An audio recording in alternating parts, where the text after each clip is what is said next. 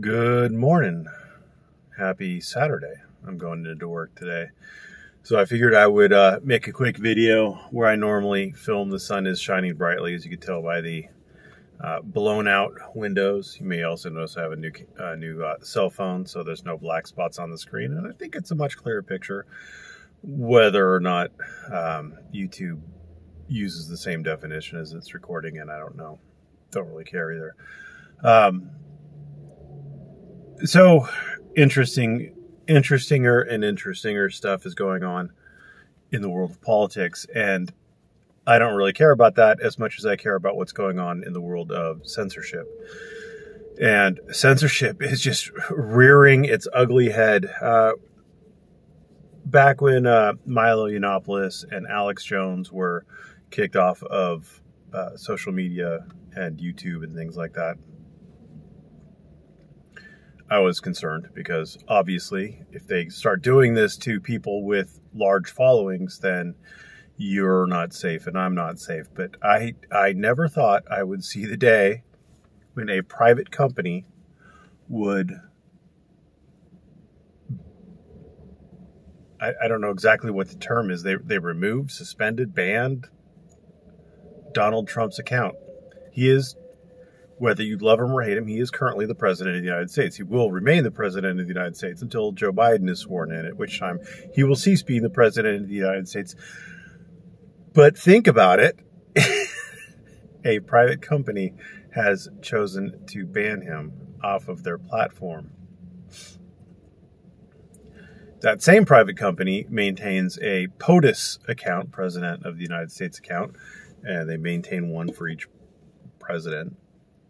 So I believe they have one for the acting one, and then like they past presidents. I think Obama still has a. Maybe he doesn't. I don't know. I'm not a Twitterer, so I don't know.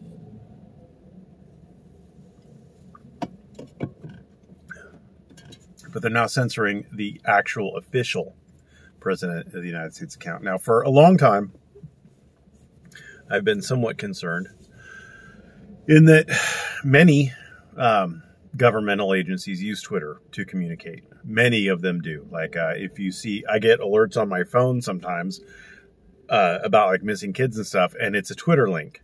And I don't have Twitter installed on my phone. I don't have a Twitter account, so you know. But that's what the particular government agency that sent out that notice decides to use. I think most government agencies have an official account on Twitter. It seems to be pretty common. So it does seem to be an official communications platform. And I was unimpressed with, what was that, Night Communications or Night Media Publications or whatever versus Donald Trump, where a reporter sued Trump because on his personal account, which he does use for official tweets, she was blocked, which meant she could still read everything that he had to say, but she could not respond to everything he had to say, which is insanely weird. I have never seen a situation where someone could demand to be platformed by you. I've never just seen it where they could demand access to your audience and a court would uphold it. But the court thought, that the answer to speech you don't like is more speech. And so she has some sort of a constitutional right to access Trump's specific audience by replying to his tweets, which again, I disagree with the legal reasoning behind, but I was more or less okay with it if the president can't block someone. It preserves freedom of speech. I mean, at least it shows that there is some sort of a protection for your speech on Twitter. And then Twitter goes ahead and just blocks the entire president of the United States account, which, I mean, if it was a violation of her rights for Trump to block her from his account, wouldn't it also be a violation if Twitter blocked her from his account? It just seems like it would.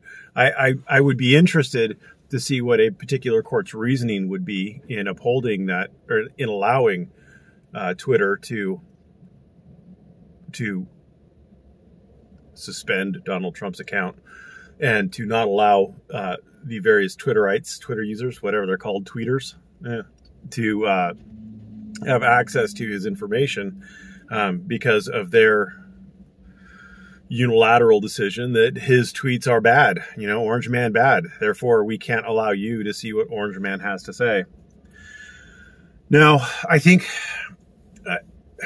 someone commented, Aeon Musk, or I don't remember exactly what his username is, but he commented something along the lines of, I get tired of explaining to people that Twitter is a private corporation and they can censor as much as they want. It's their platform. They can do whatever they want on it. There is no First Amendment protection. And again, as that night media communications or whatever it was, that it was I think it was a First Circuit Court of Appeals case. But that was a case that definitely stated that there was some First Amendment protections on Twitter. Insofar as, God, just almost hit the person walking behind her car. Anyway, there are some First Amendment protections, at least if you are blocked from Donald Trump's personal Twitter account.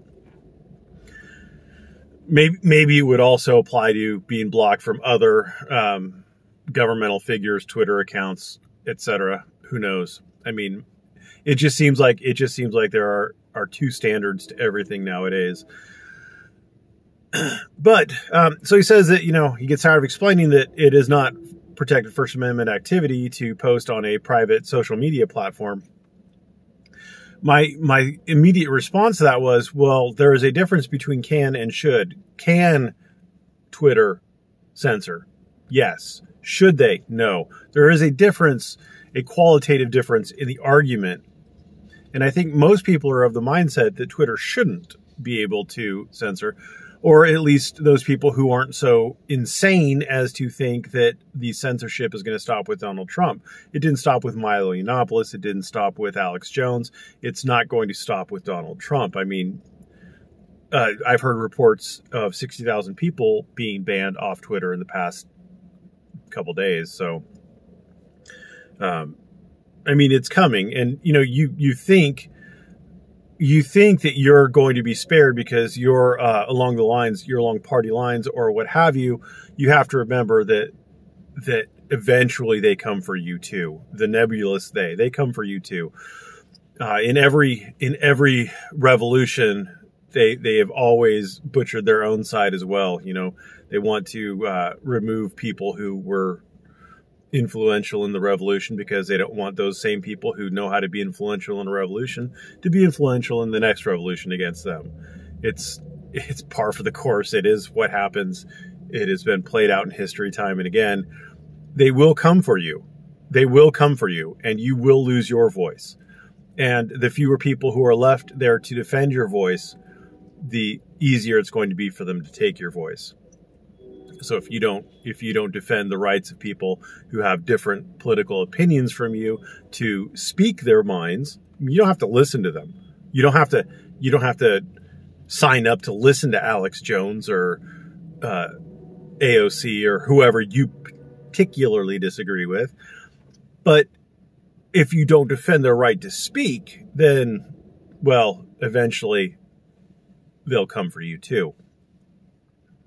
I mean, it's classic, first they came for blah, blah, blah. And, I was scared, so I didn't say anything. And then blah, blah, blah. And then I was scared. They didn't say anything. And then they came for me and there was no one left to speak for me. It's a truism. It just happens. So anyway, so we should be concerned about it. Everybody should be concerned about it. You should be concerned about it. I should be concerned about it.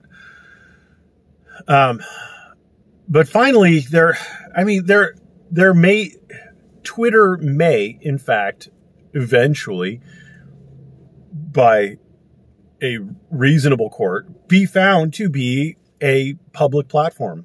They may be found to be the traditional town square, the replacement for the traditional town square. There was a case I read in law school, and I'm probably going to butcher this. I want to say it was Marsh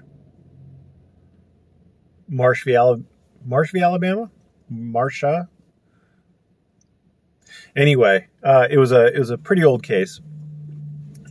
Apparently they had, or maybe they still have, I don't know, company towns in Alabama. And this town was owned by a company. Like, everything was owned by a company. The houses were owned by the company. The streets were owned by the company. There was a shopping district that was owned by the company. Everything was owned by the company. But in every other aspect, it was identical to a normal town, to a non-company owned town. And the court, the United States Supreme Court, God, I wish I remember that. It's something like Marsh or Marsha. I should look it up, but I'm not going to stop. I'm already like 11 minutes into this. But anyway, the Supreme Court held that, it's if this was a municipal, if this land was owned by the people, by a municipality, a municipal corporation, then it would be simple. Obviously, you can't restrict. The restriction on free speech. I want to say it was a Jehovah's Witness or some other. It was a religious. Some gal wanted to. It must be Marsha. Some gal wanted to hand out pamphlets, religious propaganda, religious, tracts, whatever you want to call them. She wanted to hand them out, and they said no. And they said, you got a GTFO. And she said, but this is my First Amendment right to proselytize about my religion. And they said, okay, how about you get arrested for trespassing? And they arrested her. And so it became the state of Alabama who was prosecuting it because it was the crime of criminal trespass. So the court said, if the town was owned by the people and not by a corporation, if it was owned by a municipal corporation instead of a private business corporation, then there would be no question that her First Amendment rights were violated. You can't just have a blanket restriction on distributing religious paraphernalia, religious tracts, religious, proselytizing. You can't just blanket ban religious speech in a town. And so, because this corporation had basically taken the place of the municipal corporation, this business corporation stood in the shoes of a municipal corporation in every aspect, it had to abide by the First Amendment. And using that line, using that chain, that thought pattern, Twitter is now taking the place of traditional mail. It's taking the place of, by traditional mail, I mean, like by mass mailing pamphlets. It's taking the place of standing on a street corner and shouting, the end is nigh, or, the governor is a lizard person, or whatever you want to shout on the street corner. It has taken that place. It has placed itself in that particular role. Possibly the same with Facebook. I think most government entities have Facebook pages of some sort. So using that line of cases, maybe we can get to the point, that glare from the sun is really killing me. Maybe we can get to the point where a court will step up and say, hey, look, these are important. These particular platforms are important for free speech. And they're so important for free speech that people need to have First Amendment protections while they're on these platforms. That is not an unreasonable position for a court to take. It's not unreasonable for a court to say these are now basically the town square. These are now basically a replacement for the traditional public forum. And so because they held themselves out to the public, because they allowed this kind of discourse, because they have basically usurped that role, they need to have protections in place for speakers, for free speech. So that's that's not an unreasonable position for a court to take. And it's backed up by, Jesus Christ, have your hand further down your pants. It's not a position that is too far off of what courts have taken in the past. So we should all be concerned about it. We should also be concerned about, apparently now they're trying to deplatform Parler, which is an alternative account, because Trump threatened, I guess, stated he'd go there, or maybe Hannity said he went there. I'm not sure. I do have a Parler account. Don't really do much on it, but look at memes. But I haven't seen anything in my feed about Trump actually having an account there yet.